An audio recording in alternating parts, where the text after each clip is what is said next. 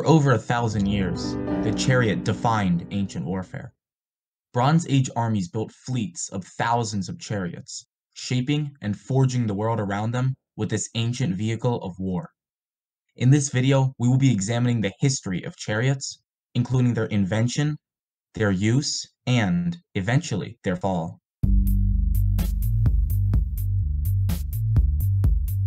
It's first important to note that around 3500 BCE, the wheel was invented in Mesopotamia. However, this wheel was not used for any form of vehicle. Instead, it was utilized as a main component in the potter's wheel. Meanwhile, the horse was being domesticated in Central Eurasia. Horses were especially common in the Eurasian steppe, a strip of grassland running from Hungary to China. For a large part of history, this steppe was inhabited by nomadic tribes who engaged primarily in herding, as well as some hunting and small-scale agriculture. It was these tribes who domesticated the horse.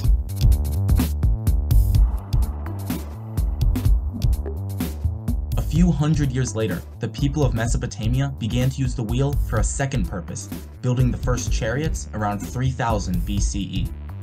Originally, they were probably not used for war, instead possibly being used for farming, transportation of goods, or some other purpose. It was not until later that these structures would have been utilized in battle. However, these chariots were not the same as the more well-known type of chariot used later in the Bronze Age. These chariots were more like redesigned wagons. They had 4 solid wheels, and were typically pulled by donkeys or oxen, as the ancient Sumerians had not yet imported domesticated horses from the Eurasian steppe. It is up to debate whether these can be considered actual chariots, but if not, they were at least the precursors to the more popular chariots that spread across Eurasia.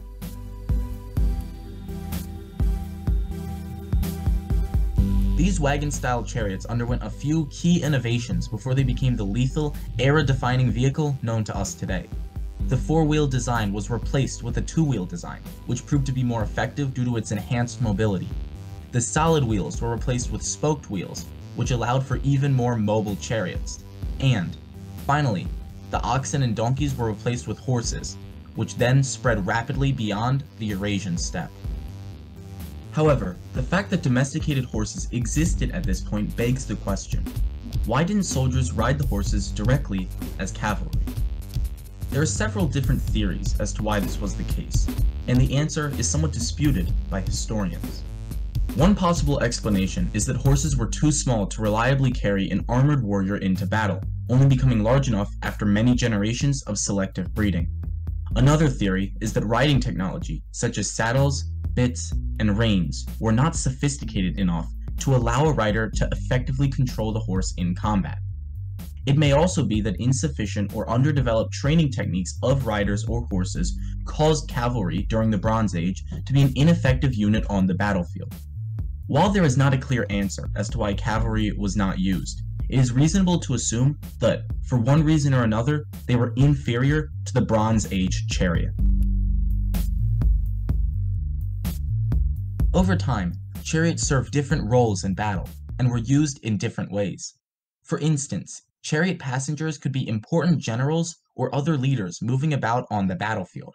However, as chariots evolved, and the number of them on a battlefield increased, more and more chariots came to serve a direct combat role, rather than mere transportation. One of the primary risks of using a chariot in battle was the cost. Although chariots could usually move much quicker than a foot soldier, it was still possible for chariots to be captured or destroyed by enemy troops. Because of the cost in both time and resources of building a chariot and training its horses and riders, the loss of chariots could be highly detrimental. Despite this risk, generals became increasingly aggressive in their use of chariots, especially as the count of chariots in armies grew into the hundreds and eventually into the thousands. As time passed, chariot theory began to split between those who favored a strategy of mobility and skirmishing versus those who emphasized shock value and massive chariot charges. Both of these strategies can be seen implemented in the Battle of Kadesh, which witnessed a clash between the Egyptians and the Hittites. These two ancient empires deployed two very different types of chariot warfare. The Egyptians utilized a chariot which was light and highly maneuverable. These chariots would usually have a single archer to accompany the driver. When in battle, the Egyptian chariots would operate as ranged units, moving close enough to their enemy for the archers to get a good shot.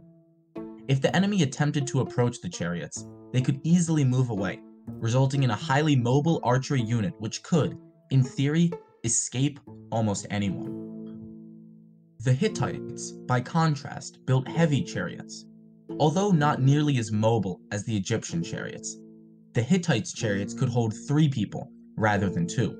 These 2 extra passengers would often have armor, shields, and spears, as the Hittites' chariots were not meant for skirmishing like the Egyptians, but rather designed to engage in massive cavalry charges to break formations and to rout enemy troops.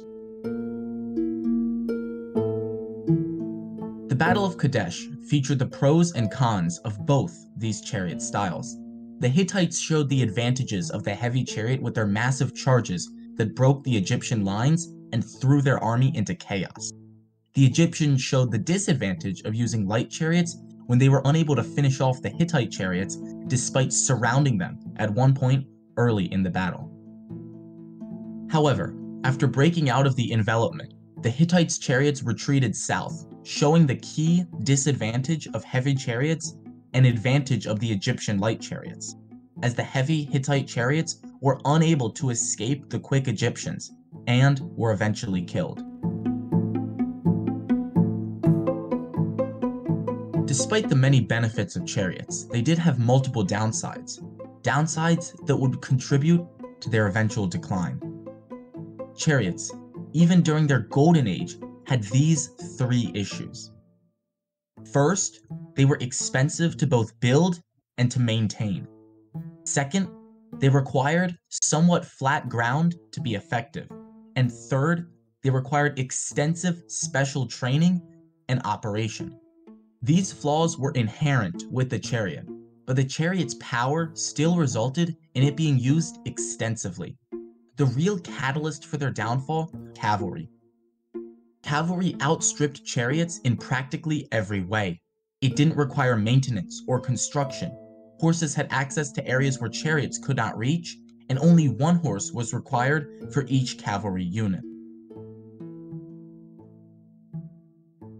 Despite the diminishing use of chariots in battle, chariot racing, first established in ancient Greece, remained a popular sport in ancient Rome. Chariot races typically took place in the Circus Maximus, a special, circular stadium that could seat up to 200,000 people and was 4 stories tall. During chariot races, it is said that the city of Rome was virtually empty, as everyone attended the events. Rules of these races were minimal, and crashes, violence, and even death were common. Chariot racing remained popular in both the Western and Eastern Roman Empire throughout the first few centuries AD, finally declining with the Byzantine Empire in the late 1st millennium. Chariots were, without question, one of the most important innovations of the ancient world. They shaped ancient warfare for thousands of years, and, though they eventually fell out of use in war, their impact cannot be underestimated.